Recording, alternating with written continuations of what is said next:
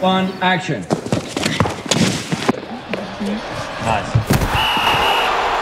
The big idea behind the Top 11 cinematic was to have something to celebrate the 8th year of Top 11. When it first came in, it is a dream job. It was a bit refreshing to see a brief from another side of the story, another side that told the story of the person behind the scenes. It is somebody's career compressed into about 60 seconds. So we start in non-league football, so it's a very modest ground. You know, it's rusty stadiums, it's a scruffy football pitch and a muddy touchline.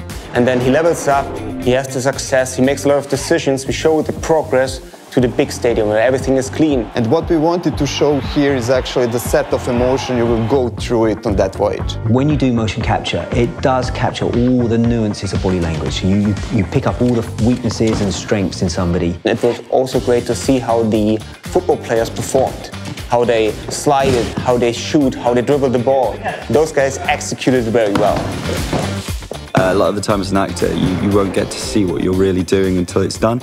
Whereas here, you can just go back, look at yourself as this 3D model and figure out little differences that you want to make. Well, you want the last man, yeah? Poaching, get around the back. I wanted to avoid somebody acting as a football manager because it would be caricatured. When we did the casting, we specifically looked for people who were coaches, who were football players, who were football fans. These are marking every little movement that my face does.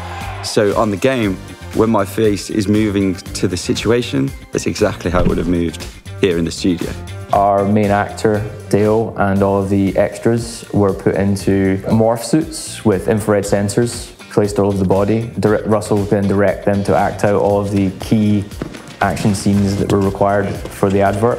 This data was then captured, processed, and handed over to us at the mill. The facial scanning was done at Pinewood Creative, which is another division. They have an extremely sophisticated photo scanning array, which is to say it's a large array of very precisely positioned digital SLR cameras that take an instantaneous photo from multiple angles. This was then used to very accurately recreate and reconstruct our hero actor Dale's face in 3D. What we really enjoyed when working with the mill was they totally understood our creative vision when it comes to the manager's journey and the football aspects of the game.